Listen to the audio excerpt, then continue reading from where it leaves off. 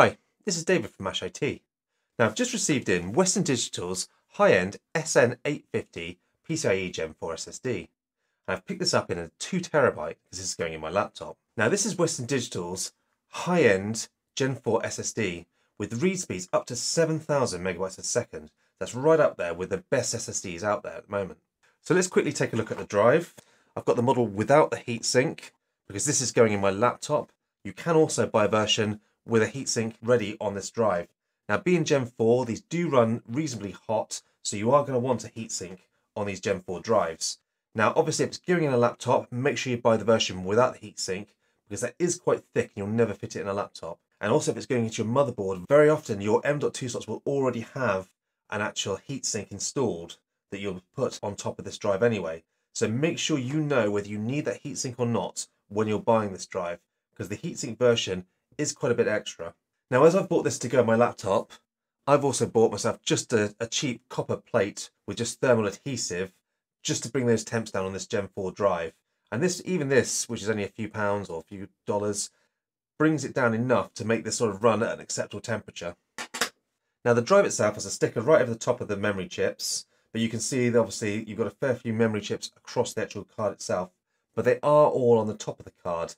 There's absolutely nothing on the back of the SSD. Now that's great, especially if you're using it in a laptop, because some of them you don't have a lot of clearance underneath the actual SSD. And being all the chips are on the top, your heatsink is going to cover all those SSD and take the actual heat away from it. Now installing this drive in your laptop or your computer is very easy.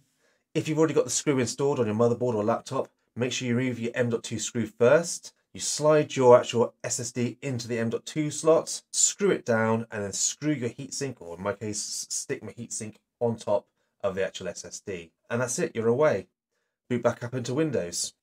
Now, because this is my secondary drive, I don't even need to actually reinstall Windows. All I'm going to do is boot back into Windows, and I'm going to right-click on my Windows Start menu, and I'm going to choose Disk Management.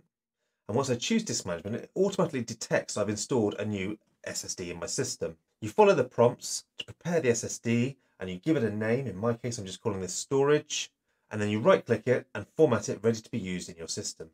So now that we're in Windows and you can see my secondary drive's installed, I'm going to quickly run Crystal Disk Mark, which actually tells me the speeds for this drive, and running it at 5 times just to sort of get the temperatures up and just to really sort of put this drive through its paces. You can see it does actually hit its 7,000 megabytes a second read speed on this drive, and the write speed comes in at about 5,000. So these are some really impressive results and a nice boost over your older Gen 3 drives. Now temperatures do get reasonably high, but bear in mind this is in my laptop. If you're on a desktop, the temperatures will be much lower. I've only got a copper plate over the top of my drive, so it does bring the temperatures up a little bit more. But even then, with this copper plate on, temperatures stay well below 80 degrees, so it's more than acceptable for a laptop, and it won't throttle at all at these temperatures.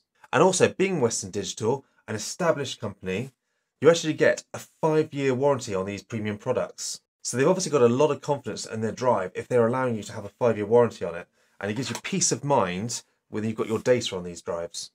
So just to wrap this video up then, this is a fantastic little drive. The performance are exactly as they state. It is incredibly quick, and it's actually not that expensive. It seems to be on par with your Samsung 980 Pros. And I have to be honest, I would prefer this over the Samsung just for the longer warranty. The speeds are great and it doesn't get that hot.